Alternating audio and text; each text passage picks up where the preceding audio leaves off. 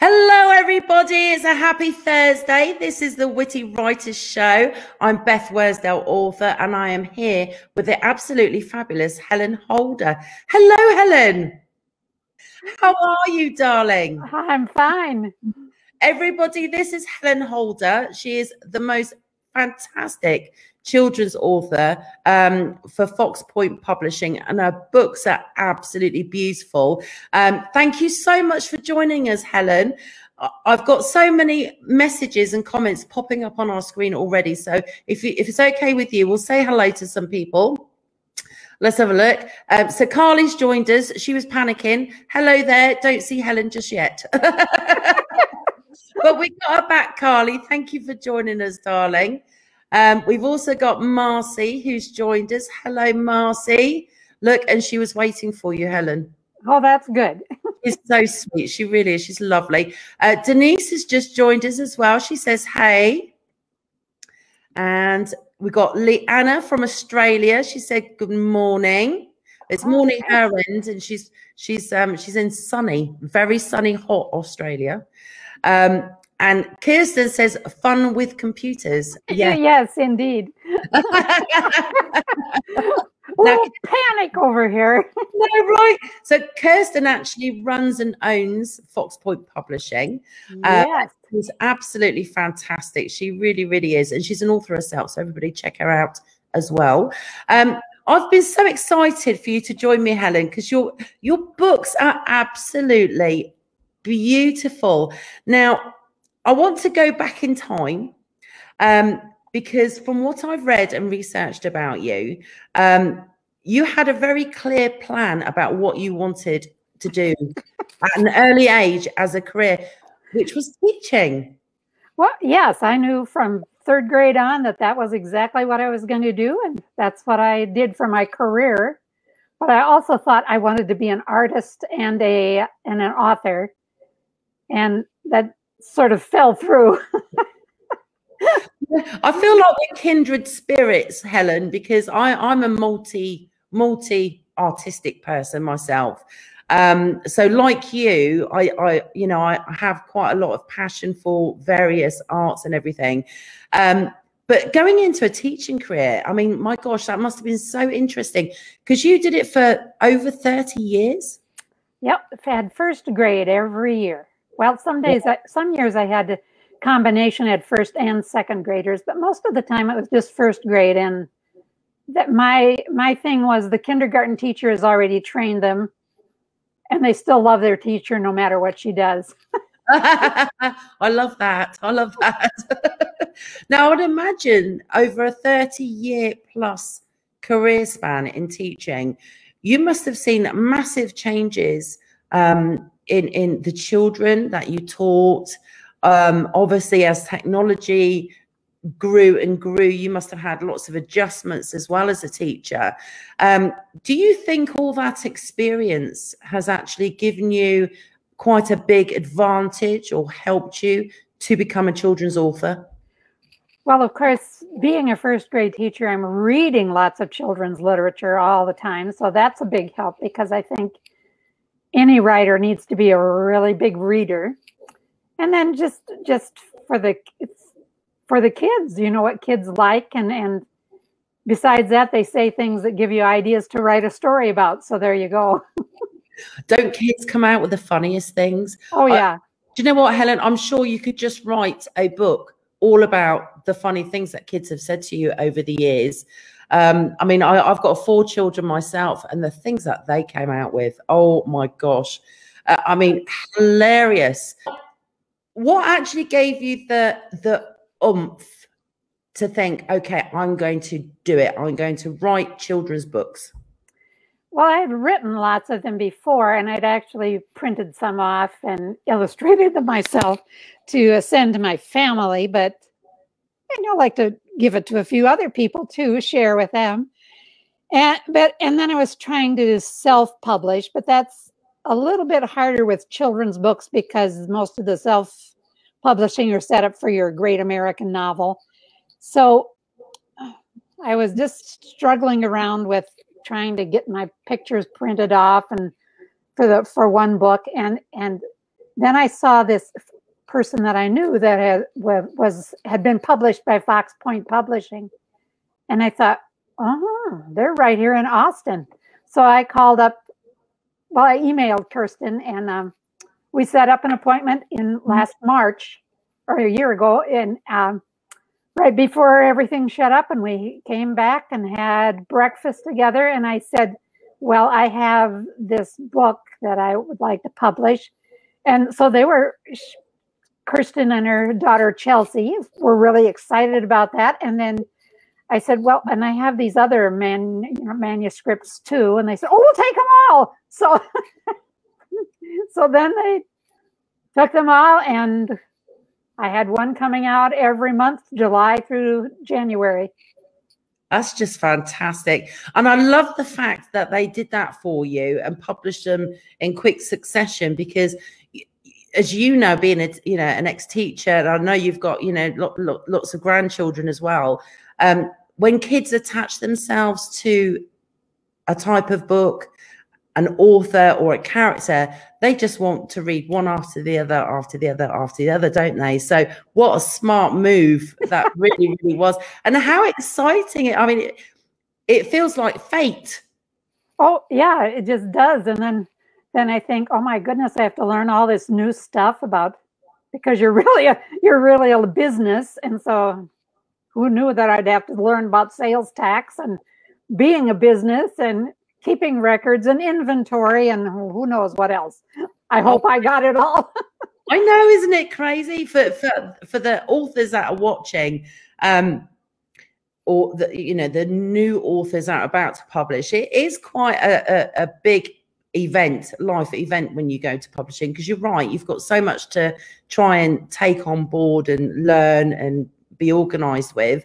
But just for our children's authors that might be watching, if you do decide to self-publish, if you go down that route, KDP actually has a free app that you can download to your iPad to actually publish children's books. So it's completely separate from normal novels, and it enables you to upload your pictures and everything else. So just so everybody else knows, if you do go down that route, there are still helpful options, and KDP has a lot of them. So that's quite a benefit. We've got more comments and everything popping up. We've also got Francisco Xavier, who's joined us. He says, hi. Thank you for watching, my darling. And Leanna says, the stories you could tell being a teacher for so long would have helped write your children's books. So do you think they've made quite a big impact on your books, Helen, your experience? Yeah, so this one, Terrific Tongues, came from just one comment that a child made when we were having a conversation, and my grandchildren do the rest of them. So but just the things that they said, and just fun things that about kindergarten or first graders. That age group is really helpful for anything you want to write. And so honest that it just comes out, doesn't it? They just say what they think. Yeah. Could we have another look at your book cover, Helen? Because it's beautiful. See, that one was terrific. Yeah. And that's one of the things. Look at that. I don't feel capable of drawing pictures like this. This is get the right direction there. That's the whale, and beautiful. Yeah. Kayla Olson Surface has illustrated all except the very first one. She is so talented, isn't she? Oh yeah. I love her videos. If anybody here wants to have a go at doing a little bit of illustration work, have a look at Kayla's videos. They're just amazing. She's so talented and clever. It makes me jealous.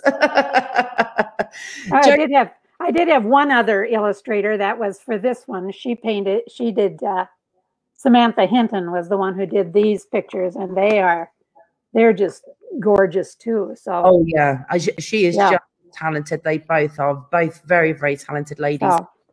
Josephine says, hello, sorry, was otherwise engaged playing the comment game. Hello, ladies. She's so lovely. And Wanda has joined us as well from the Writers Rock group and the Writers Rock Readers group and the Writers Rock Kids Zone group, which I shared your interview on all platforms. So hopefully we'll be having some little kiddies joining us as well. Carrie says, I loved Terrific Tongues, as did the 6 grandchildren that read it. They're absolutely beautiful books. They really are. Did you have to do a lot of research? Well, for that one, because when I originally wrote the Terrific Tongues book, I just had the what amounts to let's see if I can find it. Yeah, just had the cats clean you and dogs slobber on you. Things and Chelsea and Kirsten said, well, you know, you need to do some other things. So I had to research a lot. So there's facts then added to everything, so you can find out all about a penguin's tongue. And there's something unusual about each animal's tongue, as well as human tongues, because on the one where brats stick theirs out, well, then I have some things about about human tongues as well. So there's facts and just the funny little something about one tongue, and then some facts about it too. So I spent a lot of time looking at everything, because there's not any, you have to look through all the, I'll look up through all the things about the cats to find out, well, what are some important things about their tongue? And you have to look all through all the things about the whale. And so that took quite a bit of stuff. I think it's amazing. I'll tell you, it's crazy as writers, the things we have to research. I mean, did you ever think that 30 years ago, one day I might be Googling how, all about tongues? It was beyond my imagination. Oh my gosh, I think it's absolutely wonderful. I really, really do. The same thing about the flamingo book. I had, this came from a grandchild saying, I painted a magenta flamingo. Oh. And then, so it contrasts the boy's painting his flamingo and has all kinds of imagination, and while his sister has the facts. Oh, so I absolutely. So, he says, my magenta flamingo feeds its periwinkle chick lots of tangerine juice. And my sister said that was silly. She said everybody knows flamingos feed their chicks with special milk made in their throats. So it's fantastic. I love that dynamic. I mean, your books are just so engaging and just so light-hearted, but giving children knowledge at the same time without them even realizing it. I think it's absolutely fantastic. Oh, yeah. I just want to go through because you've got 6 published at the moment. I just want to give their names so everybody knows the different books that you have available. So there's, let's have a look. There we go. So that's David's Pretzels. So that's an alphabet book with the pretzels being bitten into letters, which my son used to do. So all the letters are. That is so cute. Pretzels. And then I love that. I never even thought of kiddies doing that, but they do, don't they? Well, my son is a kind of an unusual kid, so he did that. And then an unusual tale is a kind of a fairy tale with a dragon and a knight and a princess. Oh, I love that. But they're not doing. They all decide they don't like being knight, princess, dragon stereotypes, so they reinvent themselves to be dragon tours. That is so cool. Just for everybody who's watching, Helen has very kindly offered to give away a signed copy of An Unusual Tale to our winner who shares her interview. So after we've all finished, or even now, you can share share this interview with Helen Holder, and you will get entered into a draw to win that beautiful copy of An Unusual Tale. It's absolutely stunning. And don't forget, the more times you share and tag us, the more entries you'll get. So you've got more chance of winning. Yeah. You're so lovely, Helen. You're so lovely. So which other books have you got there? Well, this one is Glorious Gertie's Fabulous Fireworks, which is just Glorious Gertie's doesn't make any sales for the 4th of July, but then she's able to save the 4th of July celebration because she still has fireworks left after the towns go to the bottom of the lake. Oh. Then I had a granddaughter who said to me she was going to take me out with her on her overnight, so we have sleepover with grandma. And you don't want this grandma to come to your house because everything gets very messy.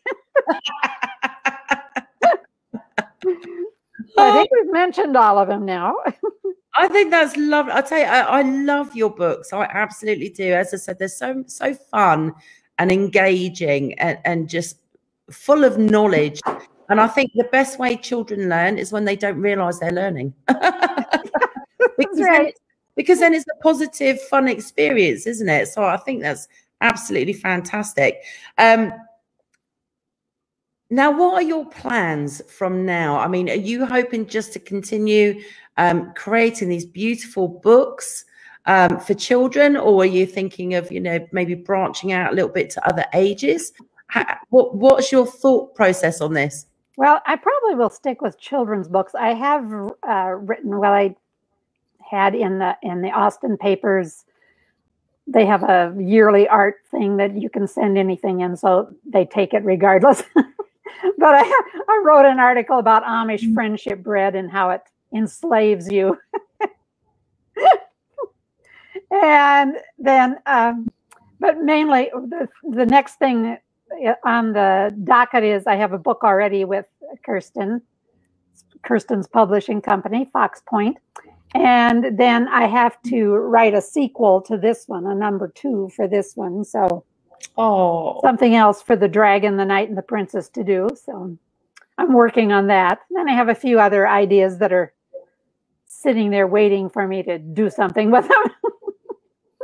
It's just amazing. Now, what do you? Because you've got grandchildren, haven't you? 11, am I right? I have 11 grandchildren and 1 granddaughter-in-law. So. Oh, that's absolutely fantastic. So what do your grandchildren think about you publishing these beautiful books? Well, they range in age from 30 down to 8 years old. So, but the 8-year-old just posted on Facebook. She had an earlier version of the Terrific Tongues. And so she had a review of comparing the two, how they changed from my publishing to Kirsten's publishing, and ended up with it that they were just amazing. So oh, that's absolutely fabulous. I tell you, it's a lovely thing, isn't it? I think for any children's book author, is the fact that not only can your grandchildren or children read them, but it's just a continual thing, because as they have their own children and grandchildren, it's what a legacy to keep passing through your family. I think. Yes. And the oldest grandson had wanted to give some people a new baby present, so he bought a couple of the books to give to the new baby. Oh, I think that's absolutely lovely. I mean, and what great advertising as well. I mean, when you think about it, for a children's author, your books are a gift that just keeps giving, really, isn't it? As you said, with baby showers and christenings and all that sort of stuff, you can market it all over the place. It's brilliant. I absolutely love it. I really, really do. It's just wonderful. For everybody who's watching, if you've got any questions for Helen, just keep popping them up, because we'd love to read them and find out more about Helen. It's absolutely fantastic. Now, I believe, and as you said, you had a little go at doing illustrations yourself. It's something that I'm interested in having a go at. I've got to be honest, because I'm an artist as well as a writer. But illustrations are quite difficult, aren't they? Because you're having to, I mean, it's art in itself, but it's quite tricky because you have to do it in such a visual way that it's going to really pop out to the kids, and picking the right colors and everything else. How have you found that? Well, I just did the David's pretzels, which is mainly animals, so I could kind of handle that. And it's one picture, and I don't have to be the same. But when you get to where you have people, or you need to have the same thing page after page, then it's sort of like, oh, I don't think I can do that. So I'm glad to hand it off to somebody else. You're right, because a lot of it's angles, isn't it? And you're absolutely spot on. If you've got a character and 1 minute they're facing this way, and on the next page they're facing that way, it's all these different, you're right, it's all these different angles and aspects that people don't realize you have to do. Right. I mean, they should look the same on this page 1 and page 6. They should be the same, so you can tell it's the same person. Exactly. I might have to practice a bit more, Helen. Me too. Or if I have a picture to copy, then I can kind of add my own things. But you know, if somebody has all the pictures you need for your book, then you probably should have hired them as the illustrator. I know, right? I tell you, illustrators are actually worth their weight in gold, especially books, aren't they? Because they're as important as what you actually write, and you've got to have such a good connection with your illustrator and who puts it all together and everything else, because it's a whole package. Oh yeah, and to have an illustrator and a designer work on how this is all going to go together, it has just blown my mind at how great that works compared to my trying to do it myself. I know exactly what you mean. I really, really do. I'm just about to publish my own set of fantasy books for kids, and going from novels to children's books. Oh my gosh, it's so different. So different. I'm planning on hopefully going down to Barnes and Nobles and that, just so I can actually physically see these books and decide which ones are closest to what I'm looking for in size and page count and everything else. And then I'm going to have to buy a load of copies to take home with me, just so I've got reference points. I don't have to worry about that. I have a huge library of kids' books. Perhaps I need to pay a visit to your house. That's right. Now, Kirsten is very kindly adding all the links to the chat, which is absolutely fantastic. So thank you, everybody, for clicking on the links and checking Helen out. Helen has got social media on most platforms, so do like and follow her. And she's also got not very exciting posts, though. But you're getting there, my darling. I'll tell you, it's one big learning curve, all this social media. It is crazy. And I thank goodness for, you know, Hootsuite and company, you know, apps like that, where you can just post to one place and it just shares it everywhere. Thank God. Otherwise, it just takes hours and hours and hours. It really does. Now, obviously, you know, things are tough for all of us with the pandemic going on, and obviously us having to do more online. Do you find that you're becoming more and more confident doing more author events and everything online instead of in person? Well, I can hardly wait for the in-person because I haven't had any at all to speak of. I had one interview with the local bookstore. She does authors on their porches so we could socially distance, but she's somebody that I know very well, so that wasn't too hard. And then I have been to now it's been 3 Zoom authors conferences, which was so much fun. I mean, I started out in the last one, okay, I'd like to be on this, see this panel, I'd like to see this panel, and pretty soon I'm looking at all of them. So I spent all 2 days. And then they asked me to be on a panel, and it was like, well, and then they said it was going to be a workshop, and then that gets even scarier. But we managed to get through it. There were only 2 of us, 2 authors on it. Another woman was a young adult, teenage fiction, and then I was held up the children's end. So we managed to get through our 45 minutes without too much trouble.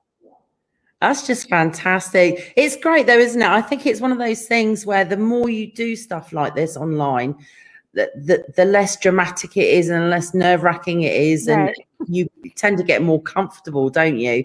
Oh my gosh, I mean, I remember when I did my first author interview and I was terrified. I was holding my pen and my hand was shaking. I was so nervous. But you do get used to it, and I think that's, you know, that's great that you've gone on to do panels and everything else, because it's such a great avenue for any author, isn't it, to get yourself out? Oh yes, and it's so much fun too. All the people that make comments and the questions that they ask, and it's just so neat to connect with other authors and to hear their stories, and it's just been fun so far. But I can hardly wait for the in-person ones. That will be even more fun.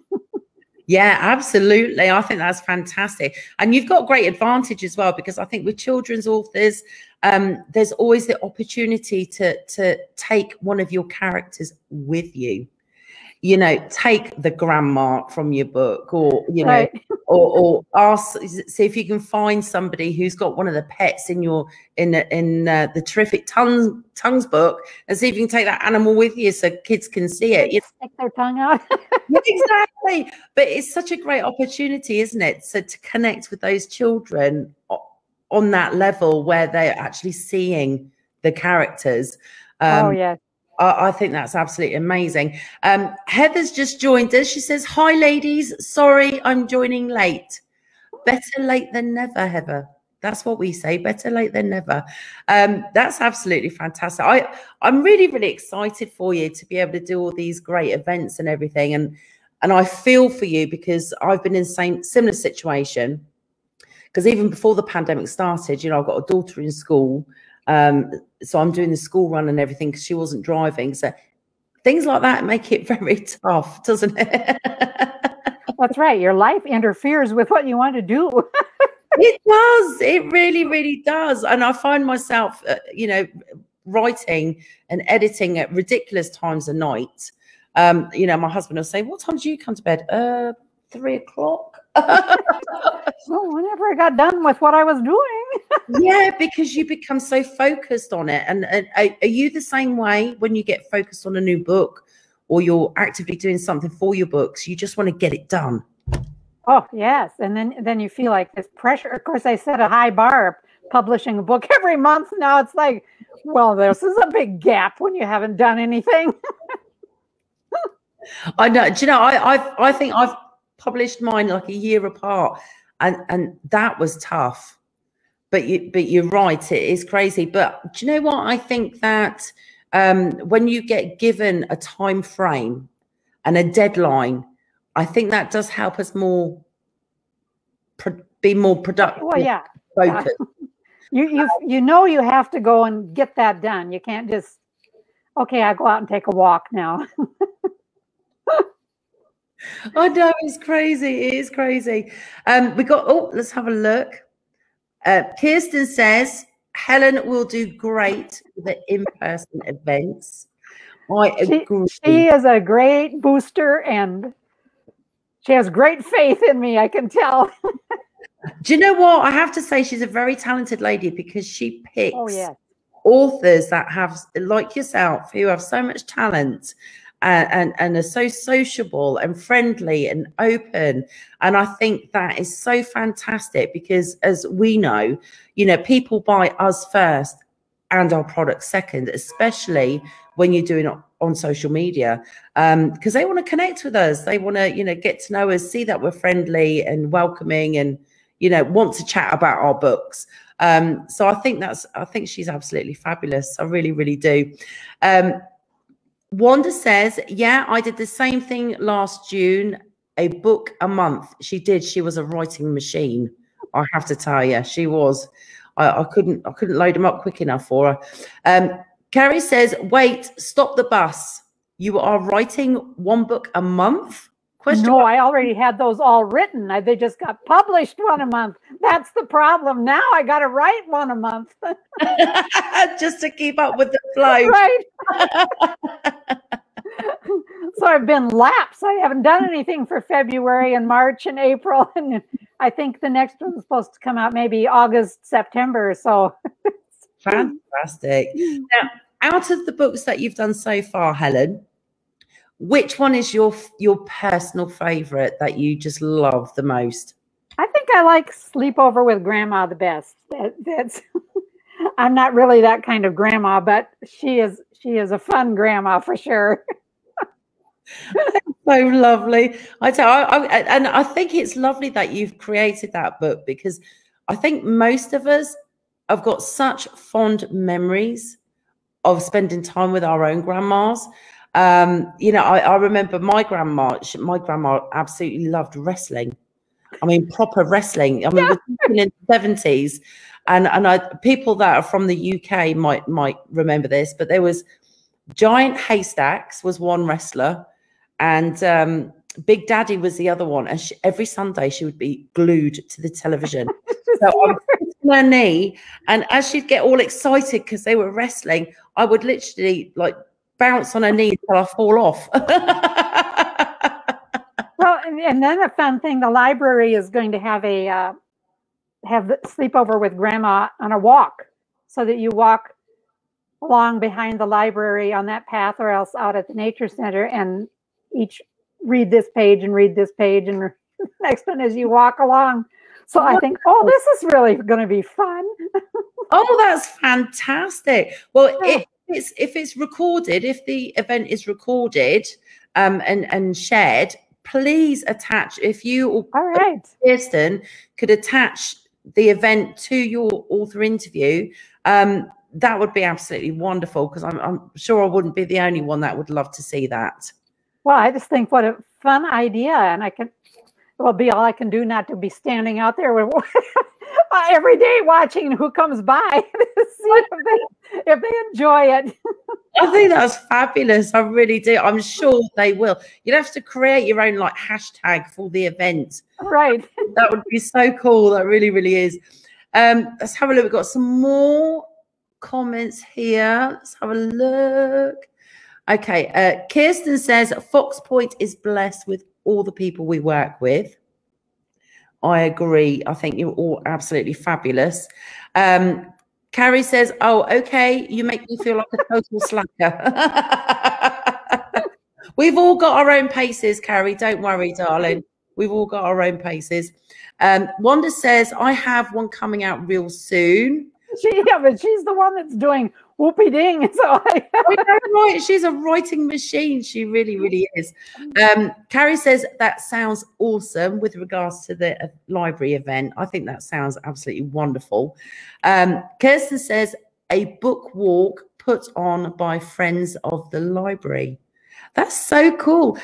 We definitely need to share that if it's an online event that's recorded or whatever.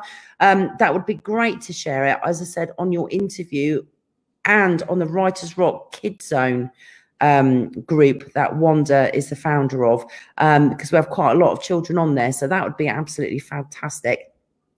Kirsten says Helen is going to be on the front page of the newspaper again. This is so cool. Honestly, Helen, it's not going to be long. And I think once everything starts opening up and everything, you'll have all these little kiddies coming up to you, go, I know you. You wrote that book. Oh, yeah. Oh, yeah, I have some of those already. So really? I have one friend, a grandma, her kids said that her grandchildren said, oh, yeah, well, when is Helen having another book? We want another book by Oh my gosh, that is so lovely. Do you know what? The one thing that I wish that Amazon and other places would do, like Amazon, Goodreads and everything, I wish they would all have a kids section for books, because I think it would be absolutely wonderful if actually children were able to do a book review.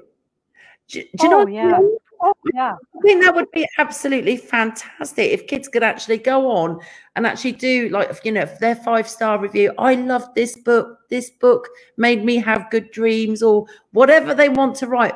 But wouldn't that be so cool? Oh, it would. Yeah. So one of the beta readers that Kirsten got for the Magenta Flamingo, the library had a flamingo, you get your yard flamingoed or somebody pays to have a flamingo. And the little girl was so excited because she had a book about flamingos as well as all these flamingos in her yard. Oh my gosh, I think that's absolutely lovely. I tell you, kids are just magical. They really are. They just their innocence and enthusiasm can just light up a whole room, and I think that's absolutely wonderful. I really do. Kirsten says Helen has groupies. I think that's so cute. And I tell you, the other nice thing about your books is the fact that the illustrations and the covers and everything are so beautiful. You could definitely have those images on, you know, the merchandise, so children get another little connection with them. And I was saying this last week, you know, my son was mad on like Thomas the Tank Engine, and oh my gosh, he went through the biggest Teletubby phase. It was ridiculous. And then he went on to the Red Power Ranger. He went to nursery school as the Red Power Ranger for months, and I'd have to wash his outfit at night so he could have it to wear it the next day. And after like 6 months plus, it was falling to bits. Yes. Well, you know, I came to, well, I was a teacher for many years before I was a parent. And so I always say, you know, it was like when I was just a single teacher, then I knew what to tell these parents, how their kids should dress or whatever else. And then I became a parent, and I just commiserated with the parents instead. Changed my conferences totally. It's amazing, isn't it? Because you're absolutely right. Until we have our own children, you don't realize, you know, the rings you have to go through to keep your kids, you know, happy, full of life, engaged, and everything. Which battles you have to pick. I mean, okay, so you want to go to school wearing Power Rangers. Okay. Not going to fight with that one. At least you're going with clothes on. Let's take it. Oh my God. Do you know, it's so funny you say that, Helen, because my youngest boy, he spent the first 5 years of his life butt naked. I would get him dressed. I'd make him look nice. He would look all smart. I'd send him out to play with his brothers and sisters, and then I'd look out the window to check on him, and he'd be butt naked. No, come back, get your clothes back on.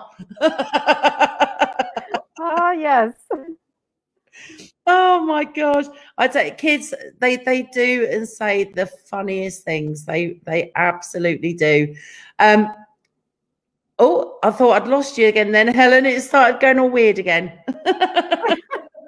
Oh, well, must not be. So far, I'm still good. I don't know. I know, it might just be my end. So what do you think has been the most amazing thing that you've experienced or learned through publishing your books? Just the whole process of getting something published, and just whoever dreamed that your illustrator and your designer, I mean, I didn't even know there were designers, and your editor, they're so important to you. Yeah. And if you want to have a good product, you really need lots of eyes to look things over. It's not just you. So I agree. How I wrote something and how it came out when it gets into the book is, wow. Thank you, all you people that worked on this. So how did you feel when you held your first book in your hand? You know, your first publication. Was it like, it's like, oh, what, my goodness, look at how beautiful this is. And here it is right here in a book, and people can buy this and look at it too. It's just amazing, isn't it? I tell you, it's an amazing experience. And do you know what? I love the fact, Helen, that you taught children for over 30 years. And even after doing all of that, you're embarking on a fantastic new career. And it just goes to show that, you know, anybody of any age can still chase their dreams of publishing and going for it. I think that makes a massive difference, doesn't it? Because let's face it, when you're working full time and, you know, bringing up your own family, you've barely got time to go and get a shower and brush your teeth, let alone publish books. But it just goes to show that even after a great career, you can still have a new career and make that change. Oh, yeah. And if you've got this idea that you want to give it a whirl, I mean, what's the worst going to happen? You could be back to where you were with nothing, but you may have something. Who knows? Yeah. Yeah. Get out there and try it. Exactly right. Exactly right. And I think people need to remember that there's so many people out there who did make career changes or start a new career, you know, after they finished having children and everything else, who have been massively successful. So, you know, there's so many role models to be seen. Helen, you have been an absolute joy to talk to today. Your books are just beautiful and amazing. Kirsten is very kindly put all the links on in the chat as well. And everybody, please don't forget to share everywhere, because every time you share Helen's interview, you do get an entry into winning her beautifully signed book. If you could hold that up again, that was an unusual tale. There we go. It's unusual because the knight and the dragon and the princess are fighting the stereotypes of fairy tale knights, dragons, and princesses. So that's just fantastic. Thank you so much for doing that. The signed copy is going to come direct from Helen. And she's very kindly said she'll send it anywhere. So sure, obviously, why not? Anybody can share and get an entry. Helen, thank you so much, darling, for joining us. I truly appreciate you spending time with us today. Thank you so much. And thank you, everybody who's been watching. Just to let everybody know, I will be away next week. So author interviews will continue the week after. And yes, I have had all my hair cut off. Gone, everybody, it's all gone, ready for the summer. Helen, thank you, my darling, and I really hope you will come back and join us again maybe later on in the year. Well, I'd love to. This is one of the other advantages. You get to meet wonderful people, and I think, oh my goodness, I just enjoy the Witty Writers show so much, and it's such a fun interview with all the other people that you've had. I'm honored to be here. Oh, thank you, Don. Do you know what? The honor is absolutely mine. It really is. Now, would you mind just keeping tabs of the comments for the next week for people who can't join us live but want to engage with you and ask you questions?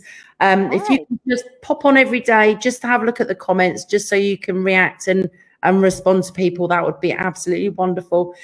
Thank you so much, Helen. Oh, thank you. And we will see everybody in a week.